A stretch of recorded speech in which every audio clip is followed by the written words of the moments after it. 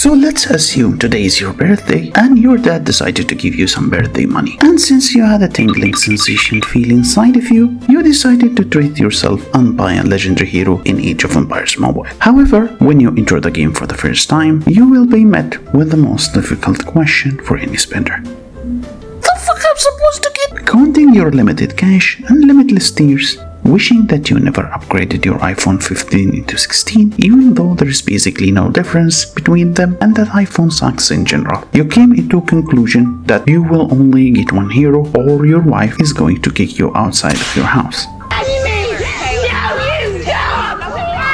Since you are a reasonable person, you decided to go for both, of course after your wife has kicked you already outside of your house. But still remains the main question, which hero is better investment and why? If you like this type of content, please don't forget to like and subscribe or I'm going to stab you with this knife.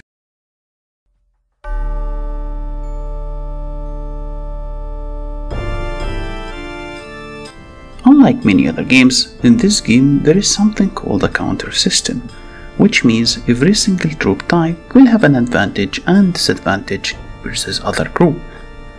And if we paid attention to what is being offered inside the game right now, we will see that both of the heroes has actually no counter to each other. The counter goes like this: archers counters swordmen, swordman counters pikemen, pikemen counter horses, and horses counters archers.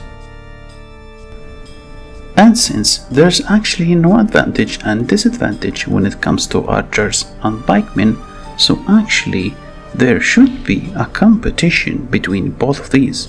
They are completely different, they have no advantage versus each other. So it will come to who is the better hero. And how could the environment or the meta changes the result?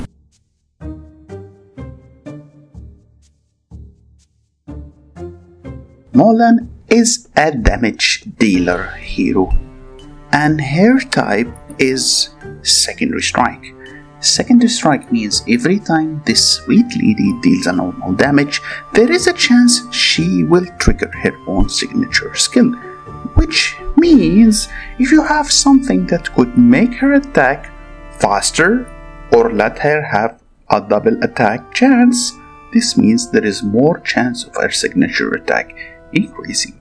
Not only that, her commanding skills grants her 150 initial rage, which means a 66% of her rage is already filled as soon as she enters the battle. On the other hand, Leon here is a tank counter type. What does this mean?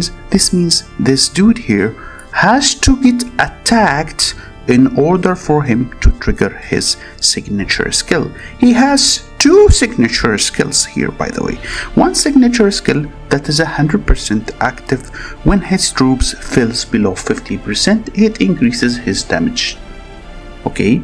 And at the same time, there is a 20% chance of him countering the damage back at the enemy every single time he gets a normal attack, which means if you put him in a group, there is a chance to activate this skill multiple of times. As for his commander skill, it deals this damage, which is 240 so far, but at the same time the damage increases based on how many troops you lost.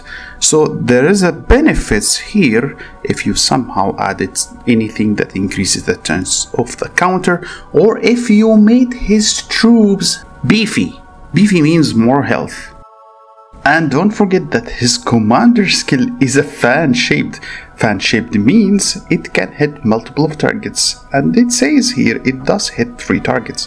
So basically this guy is good if you are going to participate in a group attacks.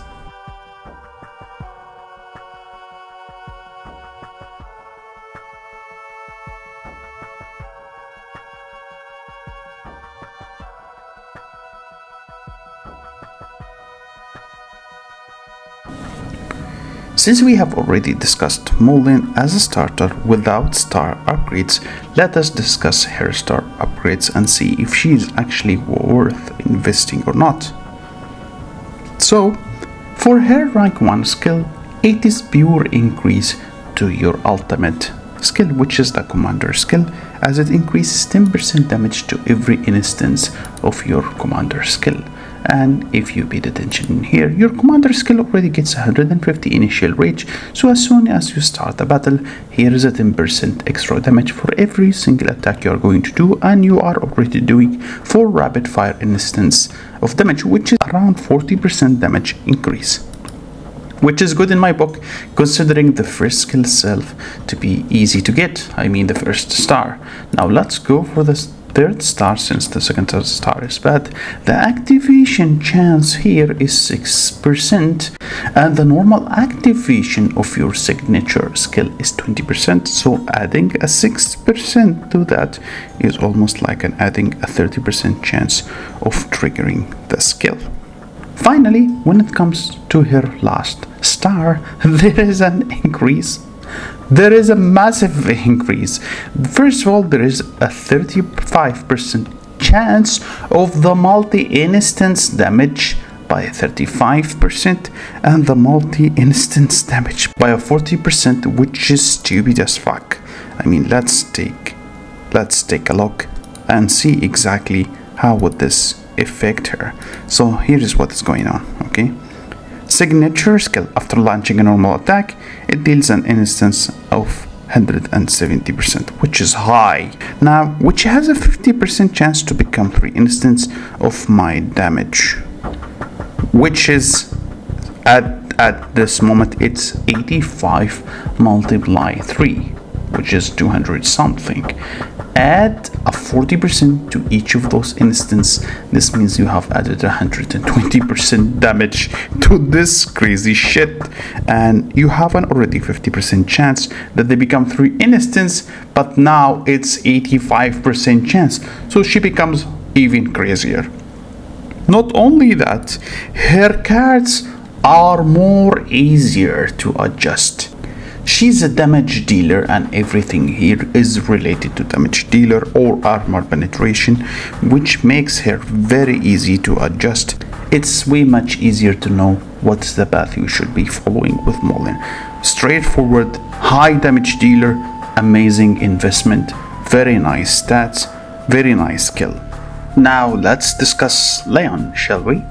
Now the problem with Leon that I feel he's a hybrid. He's trying to be tank, at the same time he deals a lot of damage. Like, hit me, and the more I lose HP, I will hit you back with more damage. But he doesn't have anything that reduces damage at all. Like, nothing here adds any damage reduction. Nothing here adds any damage reduction. In fact, it does increase your damage every single time you drop. Even the ultimate, the commander skill, increases the damage based on how much you lost through. So you might be able to build him as a glass cannon, or maybe tanky, more trying to make him tanky. But again, it feels like he's not beginner friendly, or you could say he's more versatile hero with multiple builds, not a clear path. You could say again he is hybrid. Again, let's go and discuss his stars. The first star is pure increase to his signature skill, which adds 15% damage. And that's not bad, by the way. It's high, considering that it's a counter and not a commanding skill. For the third one, increases the trigger chance from soul counter, which is basically 20% to 24%. In our previous example, we have seen the chance of triggering of the skill of Mulan, and it was higher, it was 6%, here it's 4%. But keep in mind that when the enemy who's fighting you is having a double attack chance, this means you still have a chance of triggering the skill faster. At the same time, if you are getting attacked by group, you will have bigger chance of countering. Again comes my problem. He needs to be attacked to counter damage, but building him tanky will reduce his might counter damage. because again you will see the problem once we go into the rank 5 star. Rank 5 star, when his basically his HP drops from 75%, his unyielding soul, which we have discussed from before, that increases damage, will increase the damage by extra percent, 10%. So basically, other than him getting the damage buff at 50%, he is going to get the damage buff at 75%, which is again going to make him more versatile once you click at the cards and see what I mean here. So his cards has their own counter chance too. They have their own counter chance, which deals back more might whenever he gets attacked. So now you are supposed to build this guy as a tank. At the same time, he has this skill, for example, which recovers his troop by armor bonus, and another skill, I think, here that heals his troop at the same time. It counters attack. There is no clear increase to the counter damage for him. This is why I'm saying he's not beginner friendly in my book. This is my own opinion, by the way, you don't have to agree with it, but I find him more versatile than Mulan, which might be a good thing for some people, but for me personally, I don't prefer him over her. And again, I will go to the other reasons.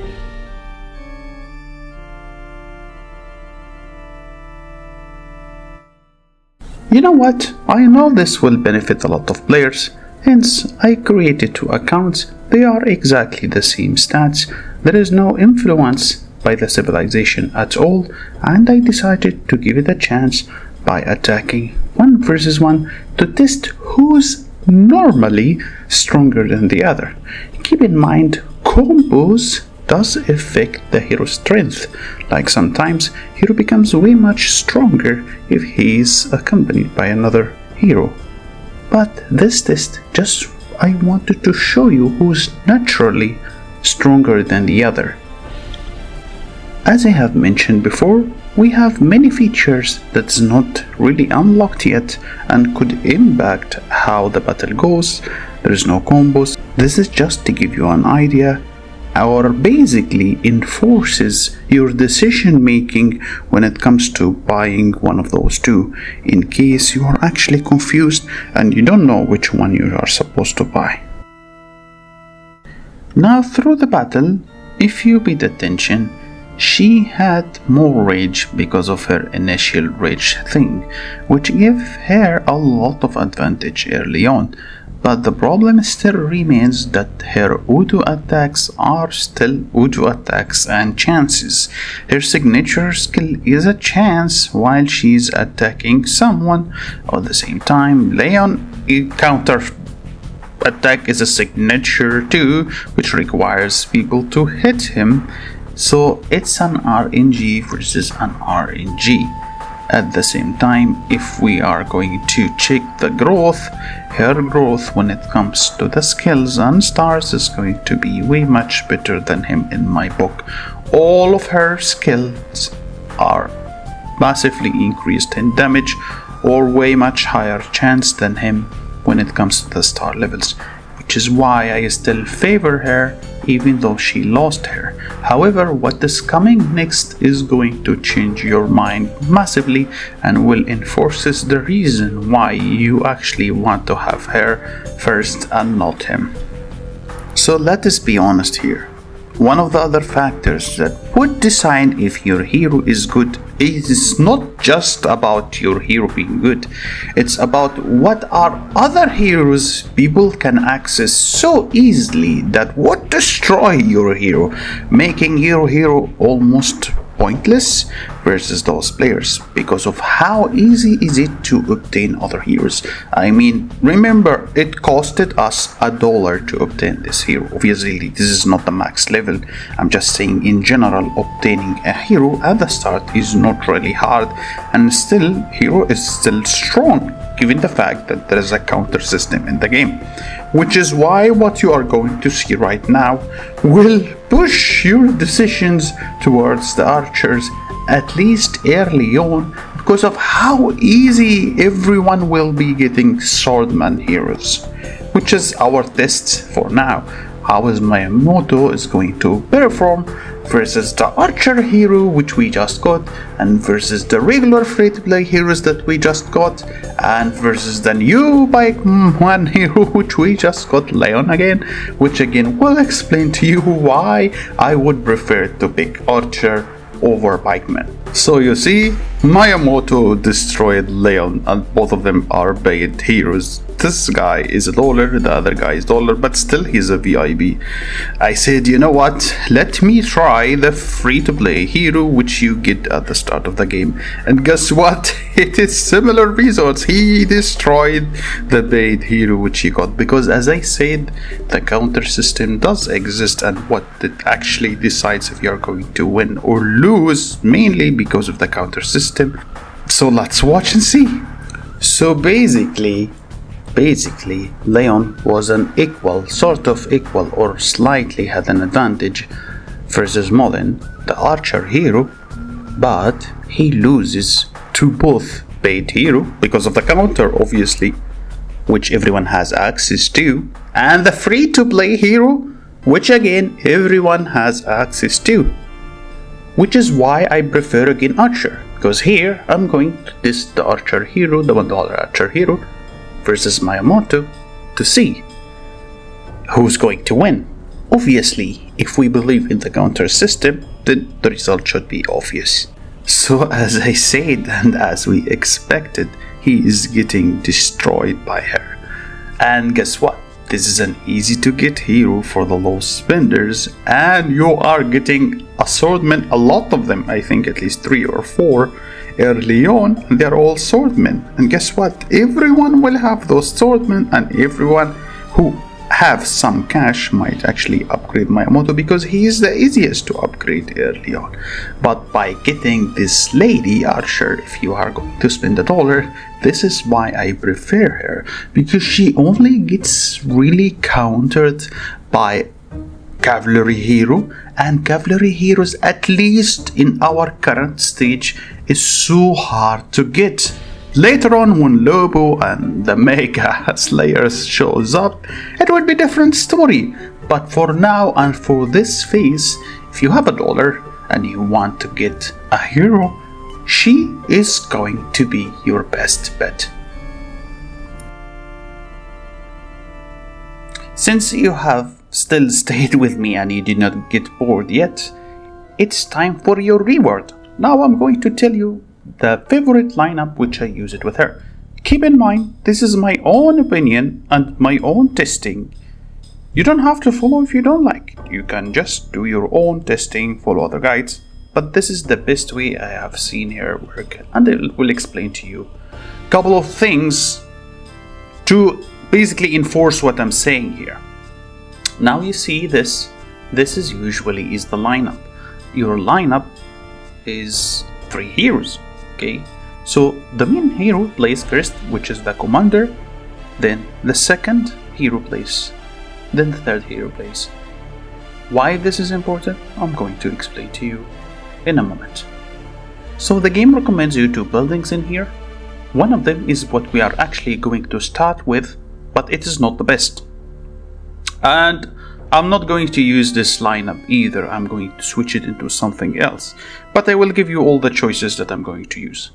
So this is the beginner and archer, which says beginner choice. It is actually very fucking good. Allow me to explain to you what is basically the real benefits of this lineup. So for Mulan herself, we have talked about her signature skill requiring attacks, basic attacks.